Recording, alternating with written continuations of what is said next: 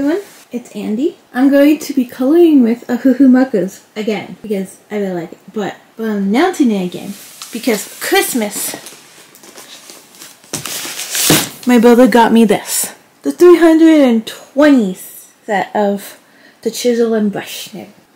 So now I have more markers and new colors, and the more markers the better.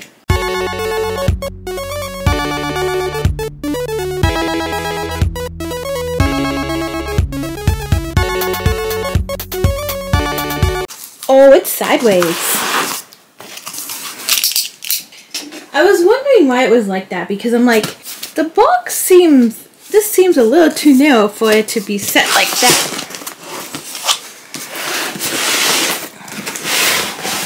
Ooh, now I have a box.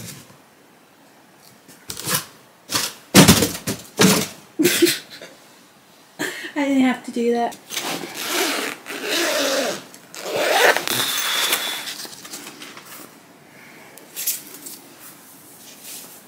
Ooh, so many colors.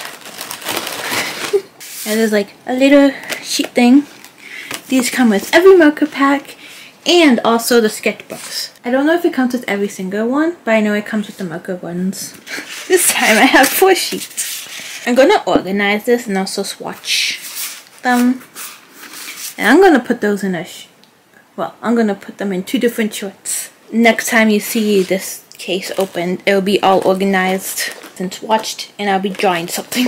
Alright, so I have organized all the markers. I did switch these 2 around because in the blues I do have blue greens, and I put purples in here because in the purple section I got purple pinks and some reds because not all the colors fit in certain areas, and some colors are not enough to fit in the areas alone, so I kind of had to like figure it out as I went. So yeah, so that's all organized. And I also did all the swatches. And this one, I swatched the wrong color here, so I re-swatched the right color on top. I'm probably gonna like write out that one at the bottom. I also drew Mina from this screenshot that you will see on screen. So I'm gonna color her in because I didn't know what to draw. So I decided to draw Mina.